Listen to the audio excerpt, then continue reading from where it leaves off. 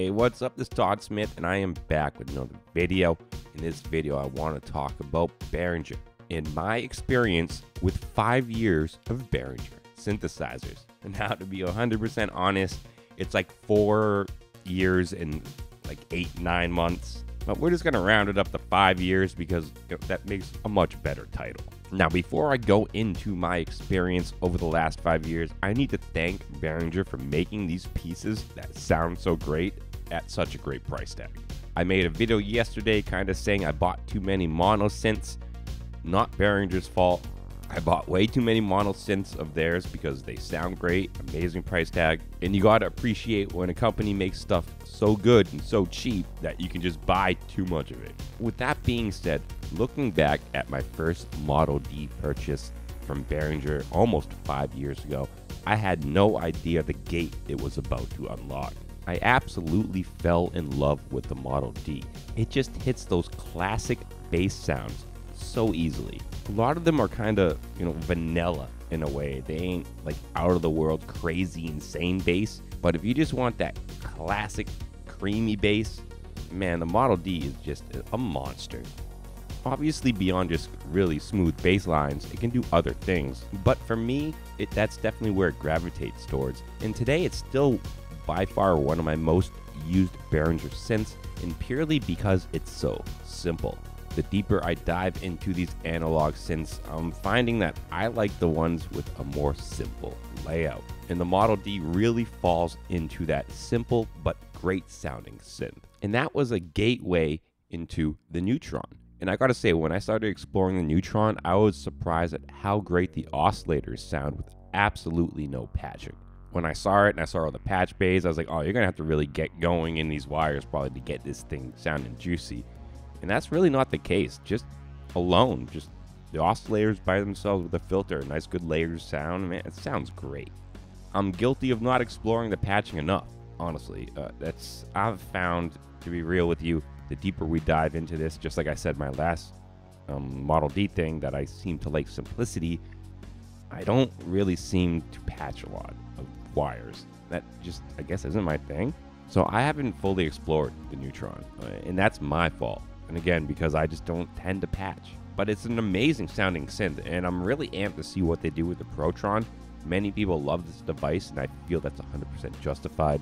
And if you are into patching, I think this is like a must-have because of all the options it brings to the table in terms of in and out and patching. I definitely need to explore that more. Definitely a great synth, and that with the Model D made me invest in the Pro 1.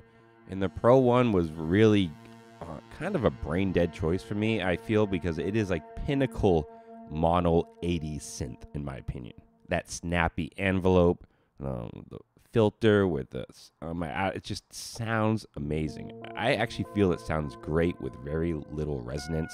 Lock down on that, you get a nice solid little fast bass kind of going on it, or sequence. And then when it comes to just mono pads and stuff, I mean, it can just make some absolutely classic 80s sounds. The Pro 1 is definitely a synth that's going to be staying in my studio for a pretty long time. Then you got the TD3 and the Crave. Those are two very, again, simple analog synths, the ones I tend to gravitate towards. And the Crave is great, but I really just love the TD3. I mean, that's about as simple can get. And it just always seems to fit into the mix so good. And while all these other mono synths have a lot more option and variety within their sound, you have to take a little while to dial in, find a sweet spot to even kind of begin with. With a TD3, it's a lot more limited, but it's going to sound good kind of right out the gate. There isn't a lot you got to do to kind of get it going. So I really love the TD3. That is something you're going to see a lot in my setup in upcoming videos, because it's just, I love that thing. It's good for bass beyond just the squelchy acid bass. There's something about simplicity and great sound that just make a great combination. And last but not least, the ARP 2600 from Behringer, which is actually not in my studio right now. About a month after I got it, I let it over to my friend. He's still playing with it. He's kind of deciding if he wants to invest in the 2600. He was like, yeah, I've been thinking about getting one too. I just don't know. I haven't been able to touch one. I'm like, well, dude, I got way too much stuff, honestly. I shouldn't even have bought this. I was like, you can play with this for a while.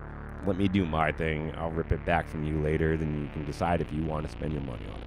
And even though it sounds amazing, again, that's another synth that you really need to patch to get the best out of it. It's definitely space synth. You know, it can go all out of all the Behringer I own. I guarantee that one can go the furthest out into space in terms of sound. So if you are a patcher, if you're a guy who likes to get in there, drop those wires in, play around for a while, the 2600 is probably an absolute monster. Even with just basic patching, which normally I do, I was able to dial in some sounds that sounded great right out the gate. So every single Behringer synth I've bought over the last 5 years, in my opinion, for the money, has been absolutely worth it. You know, it's pretty cool. It's we're in an amazing time, especially if you're into that pure analog stuff. What Behringer is bringing to the table is something we've never seen before in history in terms of price/performance. And this is just the beginning, guys. I mean, they've just now started the ball rolling with these last 4 or 5 years. And I can promise you, even though I have no connection to the company, the next 5 years will be more intense. I've really enjoyed my 5 years with the Behringer synths.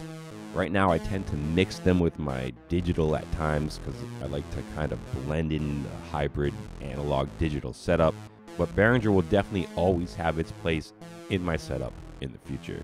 I would love to hear your opinions on your pieces with Behringer down below. And as always, stay positive, stay creative, support each other, and peace.